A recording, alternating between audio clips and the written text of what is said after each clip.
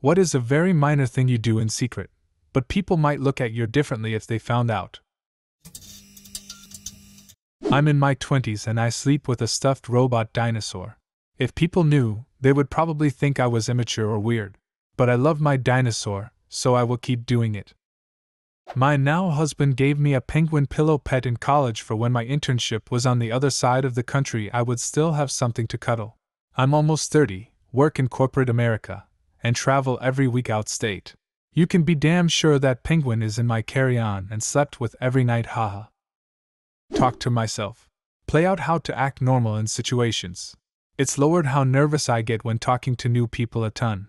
I always catch myself doing it and think, this is weird, you know it's weird, stop it. I always tell myself that I'm one of the lucky crazies that can still pretend not to be crazy and people believe it while I'm acting out situations of how to be normal around other people. Welcome to the Totally Not Crazy Club. I stream while playing video games to a grand total of 0 people and pretend to explain my thought process to an imaginary audience. It sounds lonely, and kind of is, but I instantly improved my rank when I forced myself to explain why I would do some things. I poop in the nude. Full on buck naked. Socks on in the winter, of course. Only at home BTW, not in nasty public bathrooms. My buddy used to do this all the time and I made fun of him for it. Then I tried it and been doing it ever since. He also taught me the value of wet wipes. Good guy. I have full-on conversations with myself and laugh at my own witty comments. I do this so much. I really worry my partner thinks I'm crazy. I sit down when I shower. It's changed my life. Next time try using only candle light in the shower, and bring your morning coffee in there with you. I'm not kidding. Might as well just live in the shower. Next step, add shower beers. I used to do this at uni hungover. Go sit in the shower in the dark for an hour or so. I once passed out in a shower in my dorm. Been drinking heavier than usual, but I don't like going to bed drunk. Took a shower before bed to sober up. I was walking back to my room and noticed the sun was up. I'd passed out in the shower for 7 hours. Fight an imaginary person when I'm alone. So shadowboxing.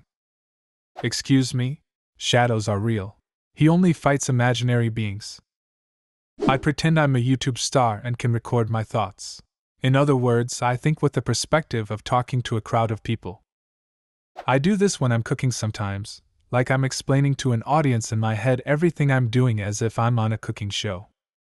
I sometimes try to unlock my latent telekinetic powers by focusing on an object, scrunching up my face, and channeling said powers through my outstretched arm. I always say, if I can make this thing move, I'm quitting my job, right before I do it. Then, once said thing doesn't move, I sulk in defeat. I talk to myself constantly. I do this also. I even create characters that I can talk to so it doesn't feel so much like I'm just talking to myself, but rather getting together with a group of people to tackle a problem. Thing is, I won't do this for real problems, just stupid shit around the house. So I might be thinking, and would say out loud, man, I should really get a start on my assignment, and start bickering with myself, and encourage myself to finally start doing something. Often stop in the middle of doing anything, perhaps around once a week, and force myself to remember. You will remember this moment. All I'm doing is sitting watching TV, or doing the dishes. I still have some super vivid memories because of this. My mom took me to Sears one day when I was 7 or so and said, remember for me that we parked next to the wedding dresses in Sears. So I repeated it to myself over and over until we got to where we were going. I couldn't tell you what clothes we got, but to this day, multiple decades later, I can still tell you we parked next to the wedding dresses. I do this too. I think of it as a way to track small changes in my life so I don't feel as much like things are going by too fast. I design ridiculous contraptions in my notebook, and sometimes plan heists that I would never follow through with.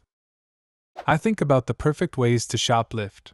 I've never shoplifted and I'm definitely way too much of a scaredy cat to do it, but I imagine being part of a TV show that has me go undercover and see how easy it is to lift stuff. I've committed so many crimes in my head I'm sometimes wary walking into stores wondering if they know. I make myself sneeze a lot on purpose, just like the way it feels. How do you do this? Just sticking something with somewhat of a point on your septum. I know it's odd. I'm always thinking about random situations that could come up and what I would do if they did actually happen. I do this and find myself making weird faces in reaction to my thoughts, and then realize people are looking at me oddly. Oh no, I do this too. I can go from laughing to visibly grit your teeth angry just because I'm arguing with someone in my head. When I'm driving and listening to music, I usually sing along. Recently I've been changing the lyrics and singing about shitty drivers and how they fail to use their turn signals or cut people off. I do this too. Let's start a band. You've got a third member if you want one. I do this all the time. My kids think I'm nuts.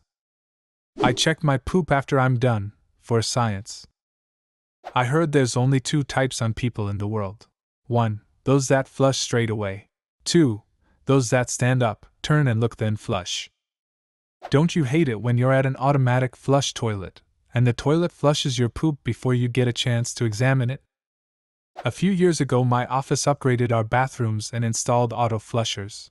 The first time I used one of the new toilets I stood up and it flushed before I could get a good look at the fruit of my labors. As it flushed, I jokingly said in a distressed voice, "My babies!" Only then, when I heard someone else trying not to laugh, did I realize that one of the other stalls was occupied. I fled the scene of the crime before the other person could, hopefully, ID me. When at my job, I talk to myself as if I'm training someone to do my same job, like an apprentice. In reality, whenever a new guy comes, I'm shitty teacher. I collect tumbled gemstones. I have over 500 of them. I'm not even a person that uses them for chakras or positive energy. I just like collecting rocks. I eat plain coffee beans. I don't wash my jeans very often. Like once a month will I wash my 3 pairs of jeans. I'm gonna cut down on how often I wash them to about every 4 months now. Actually, read, it's pretty good for the actual fabric to not wash them regularly. It wears them down, and you'll get holes in them faster. Use the moon as a satellite. Every night, I go outside and talk to an old friend. But they aren't there with me, they are far away, sometimes 1,000 miles away. I have this belief that they can't literally hear me, but they can sort of just feel that I am talking to them and sending them good vibes. I leave them messages in the moon, so whenever they look up at the sky, they'll know that I was thinking of them. I hold full-on conversations with my dogs if I'm alone for a long period of time. I would never tell friends or coworkers, but I had no one to talk to while my husband was deployed. Pretty sure every dog owner does this. Can confirm. I make mini bets on my future. Like I bet if I have more than $2 in my wallet, they'll marry before 40. I secretly think the world is a simulation and assure myself that no matter what's going on, this is just a test to make me a stronger spiritual being and to be nice to everyone because we are all one. I also like playing with sticky things like price tags and packaging glue once they have been removed. You can roll them around between your fingers. It just feels so right. When I get behind the wheel of a car, the world becomes a video game. The challenge is to get to my destination unscathed while every other vehicle on the road is trying to run into me. I pee in the shower. I'm already in here and soaking wet and it'll clean itself. Stop judging me. Same. I brush my teeth in the shower too. You can rise your mouth and face easily and don't have to worry about getting any toothpaste on your clothes. A total win-win. My life changed when I started brushing my teeth in the shower. It's so convenient. I usually will put conditioner in my hair then brush my teeth while I'm letting it sit. 2 birds with 1 stone. Do you have a similar story? Leave a comment and subscribe to the channel if you want to see more videos like this one.